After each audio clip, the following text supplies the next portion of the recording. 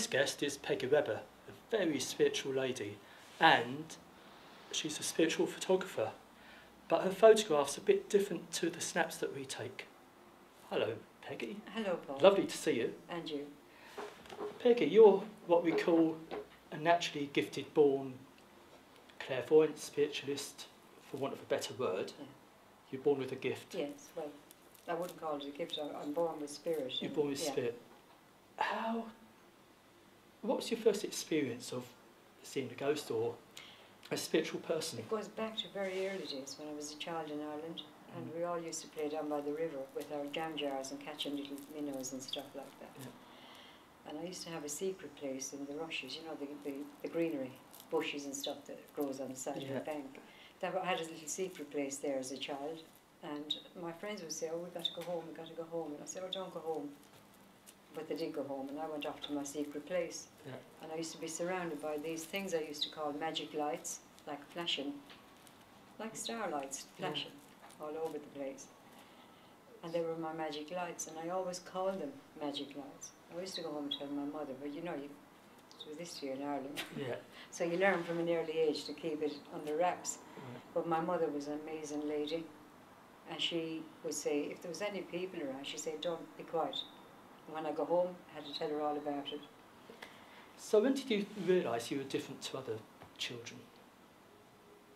Or did you think it was part of growing up? I've always kept it. It's never left me. My little magic lights have now what we call today Orbs. Yeah.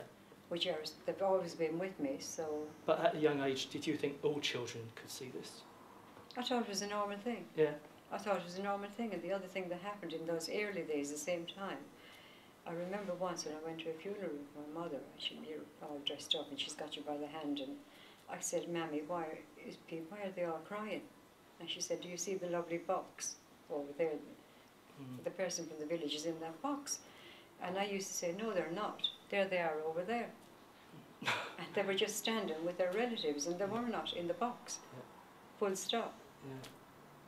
Fascinating. It was amazing. When I look back on it now, at that time it was just like a...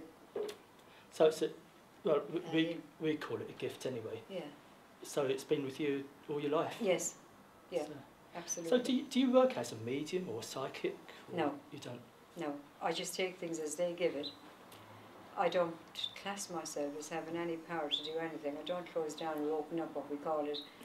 They're free to come and go whenever they want. And I love it like that. But you must have brought a lot of comfort to people over the years. And that does something to my heart. Yeah. Because this is what it's about. Yeah. Giving love and reassurance. They found a way of showing their loved ones, look, we are okay, and you'll be okay also, or anyone that goes home. We'll all link up again. So there is definite life after life. Absolutely. Now, Peggy, this intrigues me. Oh. You call yourself, or you're known as, a spiritual photographer. Yes. Now, can you tell us what... I never put that brand on myself. I didn't think you did. No. Because I don't think you like labels and what have you. I don't. I can't stand them. Because none of us, the way I see it, all mediums, whatever way we're given a job from spirit, we're given it in different ways. It's up to all of us to bring it together and give comfort to everyone without any pedestals or... But having known that you do take photographs... Yes. You explain it. What are these spiritual photographs? Well, they're what we call orbs today. It is full spirit as well, but the orbs are where they all come from anyway. Yeah. And there's so much depth to an orb. The way they travel, the speed they travel at, the lights they can show. One white orb in the sky can show you so many different colours from one. Because you're interrupting you, I shouldn't do that to a guest. You're fine.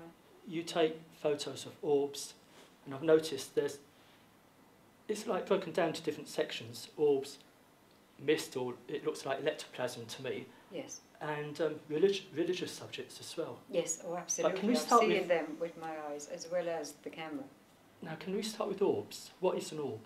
An orb is a way the spirit can connect back to the airplane. The way I see it. Really? Yes, it's an energy.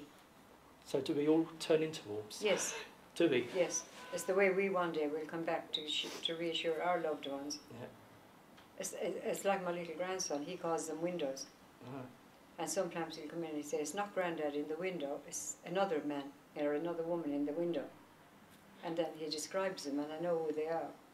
So these orbs, I mean, if you blow up these photographs, you can see faces If you inside. zoom in on them, Yeah. people are missing so much, and so many people think they're dust. They need to look seriously at this, what they call dust, because they've got so many loved ones around them. It's unreal. So zoom in on them. they come back as different colours as well, don't they? The colours are amazing. What do they signify, these colours? The colours now, it's like, for instance, a pink. Like we had an experience last week, and I was asking a lady in spirit to show me, if she was in the room, to give me the colour pink. And this amazing pink orb, instantly. Yeah. So I knew that this was female. Or sometimes you get blue for a male, or it can mean so many different things. But it's just showing you, they're enjoying the connection. Yeah. So it's like them in a way, showing off what they can do now. But you see orbs in your I've lived with them every day, every single day. Not one day goes, every single day. So have you seen any today? I have, this morning when I woke up. On the ceiling again. I saw them as my last. So would that be a family relative of yours? There'll be lots. There's so many of them. Yeah. There'll be so many relatives, you, me, any of us have lost. They're all there, they're little lots. But people like you can see them? Yes, I think a lot more people now are seeing them. See, I'm a medium, but I don't see orbs. Yet. Yeah, exactly, I know. You wait. You'd have to give me some advice afterwards, I think, Peggy. But what's the mist you photographed? The mist is also orbs. It looks like fog as well. Yes. You can take a picture and it can be totally clear. Yeah. The second picture, straight away, there's the misty people, but they will leave orbs in the mist to show you. Right. This is where it's a manifestation of an orb. That's the way I'll put it. Right. So the orb is like a spiritual person coming down and manifesting the mist. Now, 9 years ago, my husband passed away. And I was cleaning the sink in the bedroom, and it was 9:30 in the morning, and the whole room, I couldn't see anything with white mist. Not one thing in the room. I couldn't see the wardrobes. Then it cleared, and there was Tony, standing there with our little grandson, that we lost. He put the baby down and put his arms out, and I said, "You're home, babe." He was so real.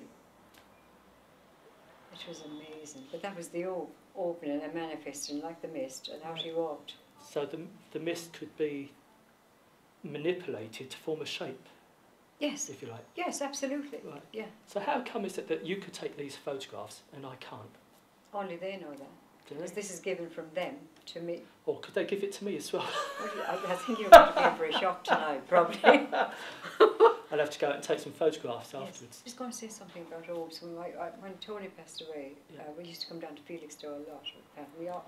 Our favourite walk was along the front for orbs. The orbs used to be astonishing. And we had a favourite place where they used to turn up in hundreds. Anyway, this particular night, we were down there, nothing turned up. And I said to Pat, God, it's really strange they're not turning up tonight. Let's go down to the old fisherman's place, right? And we'll see if there's anything down there. So we went down there and there was hundreds. Yeah. The next morning we got up out of bed and the sea had broken the wall where we were half an hour later.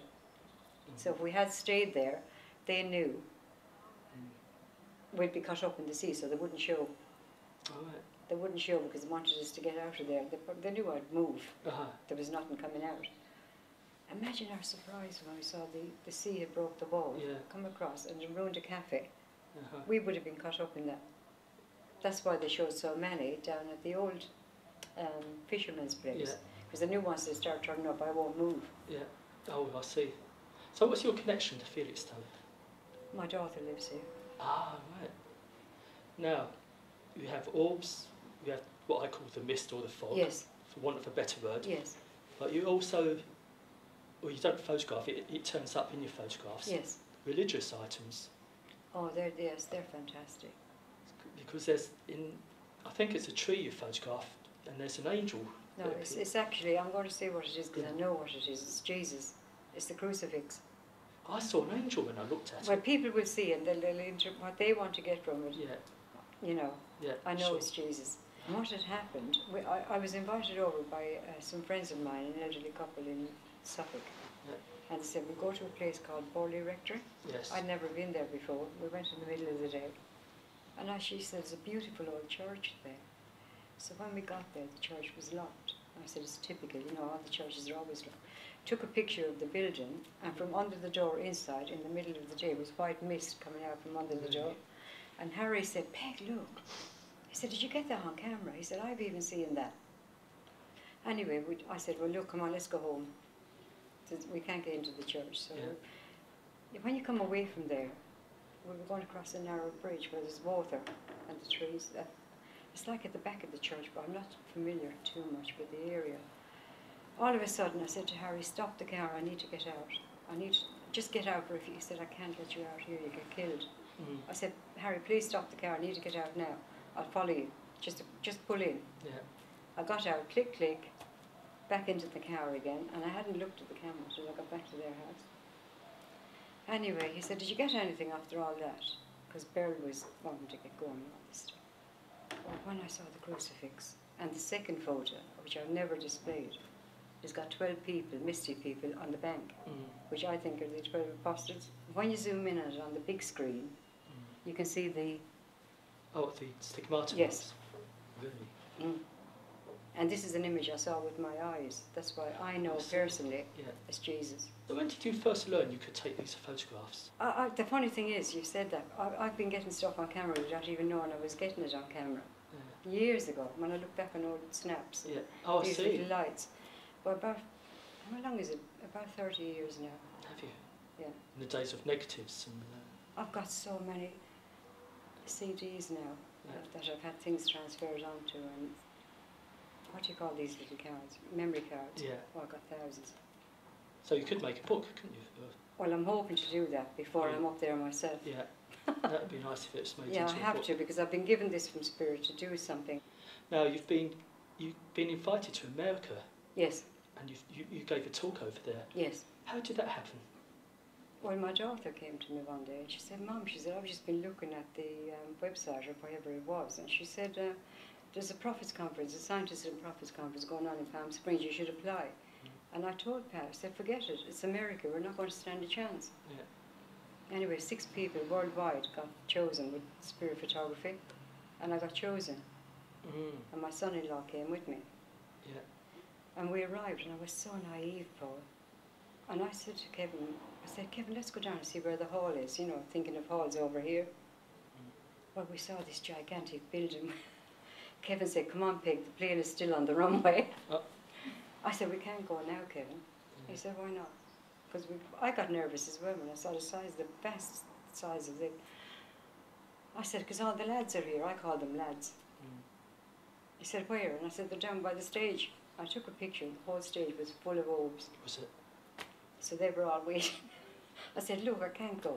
So what's the reaction to from the audience to what you said? Brilliant. It was really brilliant. And afterwards, the way they wanted the chats about him.